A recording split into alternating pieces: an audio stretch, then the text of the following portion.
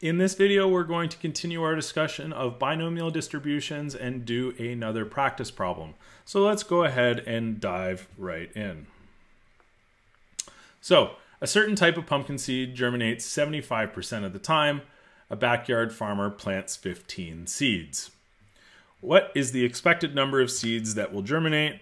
Well, we can think expected number, expected value. So our expected value, we're dealing with a binomial distribution. How do we know we're dealing with a binomial distribution? Well, we're talking about do they germinate or do they not? Effectively, that's germinate means grow. So do the seeds grow or do they not? So the expected value is equal to n times p, where n is equal to 15. That's our number of trials. And our probability of success is 0.75. So we get 15 times 0.75, which gives us an expected value of 11.25 seeds. So our answer to A is complete. Now, B, what is the standard deviation?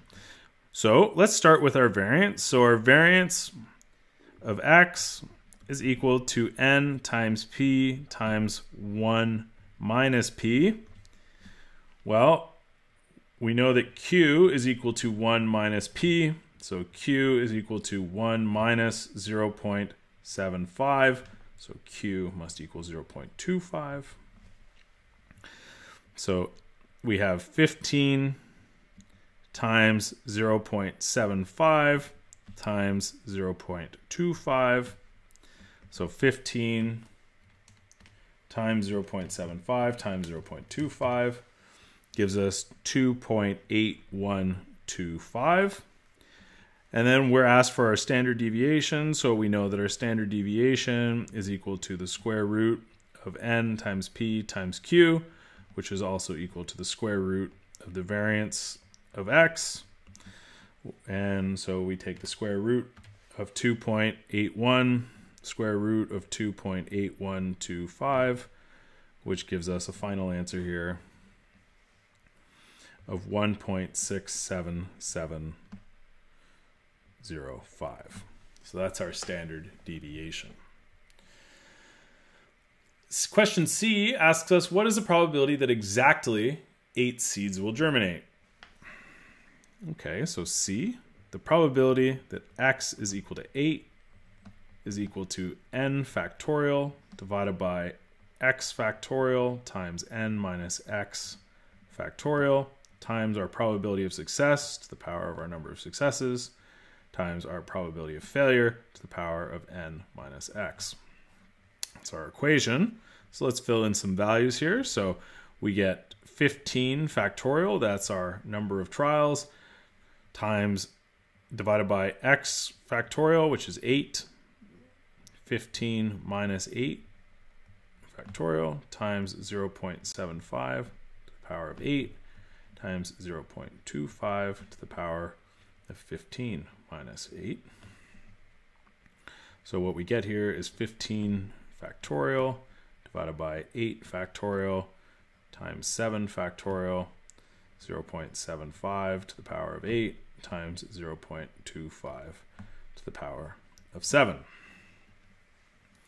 So let's break this into some steps here. So 15 factorial divided by 8 factorial times 7 factorial gives us 6,435 times 0.75 to the power of 8, which is equal to 0.1001 times 0.25 to the power of 7, which is equal to 0.000061035.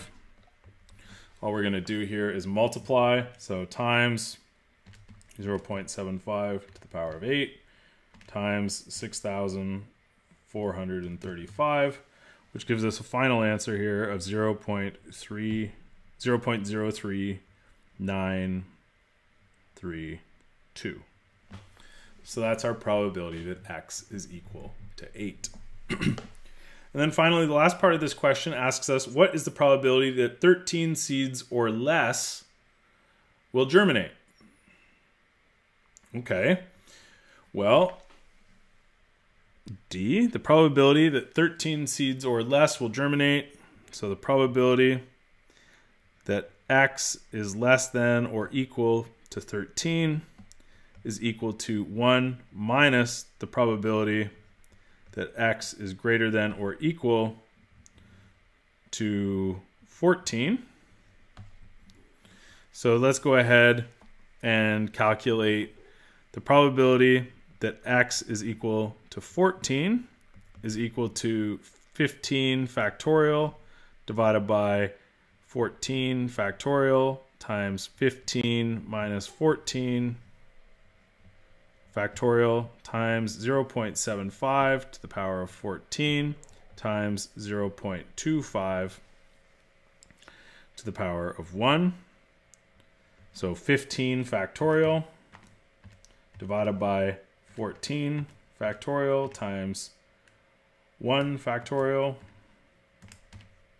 gives us 15 times 0.75 to the power of 14 times 0.017818 times 0.25 to the power of 1, which is just 0.25.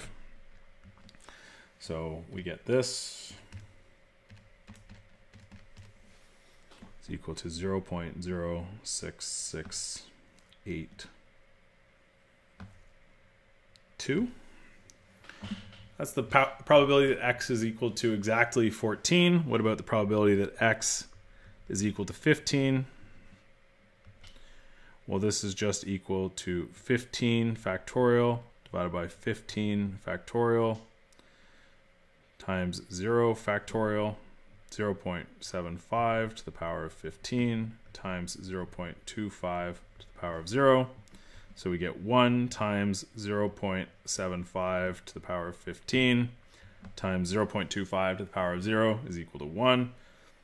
So effectively 0.75 to the power of 15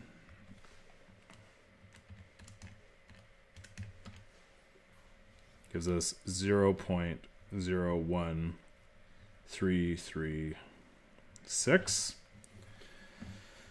So the probability that X is less than or equal to 13 is equal to 1 minus the probability that X is greater than or equal to 14. So the probability that X is greater than or equal to 14 is equal to the probability that X is equal to 14 plus the probability of X is equal to 15. Well, this is equal to 0.06682, as we calculated right here, plus the probability that X is equal to 15, which is 0.01336.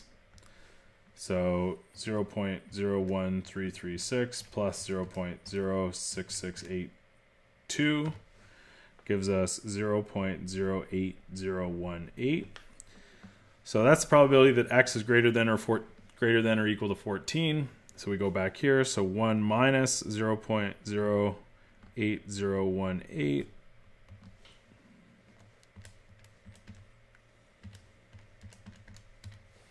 gives us a probability of 0.91982.